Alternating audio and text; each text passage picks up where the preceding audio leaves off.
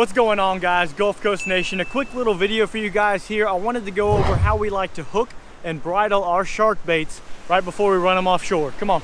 So as you can see here, beautiful day out. We're about to run some baits, middle of winter, and we got a big half a count-nose here, and we got a 24-aught sandbar tackle hook.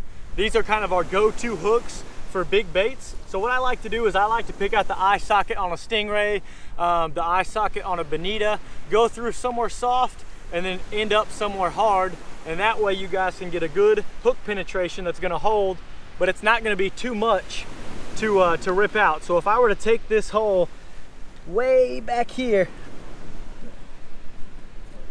work this hook through this tough stingray, and you can see where it's coming out. If I were to do that, what you want on these hook sets is you want that hook to rip out of the bait. So this is way too deep.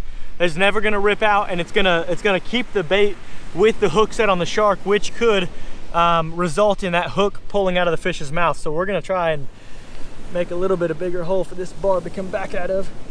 And we're gonna go with a different hook set here. So I'll show you guys. I take right again through this eye socket here. I go back, and I go back just a little bit. Not far, you don't need to go far at all. Right in there, something like that. But that way that hook is sitting like that, and that's exactly how you want this circle hook sitting with these big baits. You want the circle exposed, that way the circle hook can do what the circle hook is designed to do. And then we go one step further with some simple rigging rubber bands.